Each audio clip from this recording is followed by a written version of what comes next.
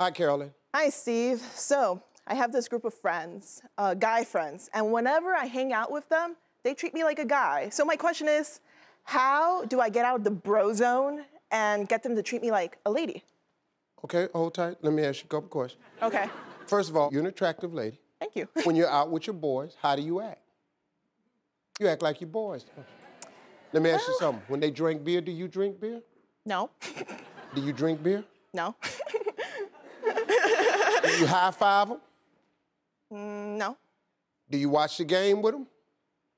If there was a game to watch, yeah. I don't really know what to tell you then, because...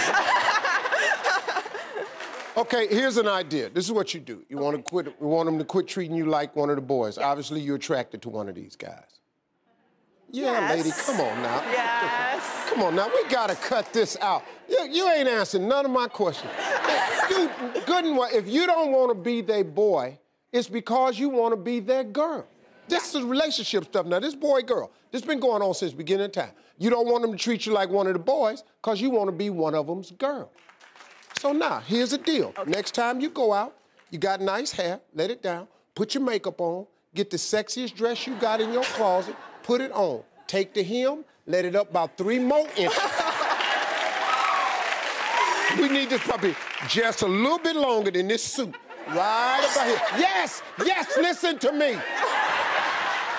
Get it about right here. Get your feet up in heels as high as you can walk in them. Because that gets you up and get you walking and get you up like that. Push it. Get you moving. You get your hair done, stick your nails out. Stick your nails out. She got nice nail polish. Put the same polish on your toes and go out and see how they feel about you there. But don't sit with them. Sit off from them. The one that no longer looks at you like one of the bros is coming over there to get you. That's the ball game. That's what I'm telling you.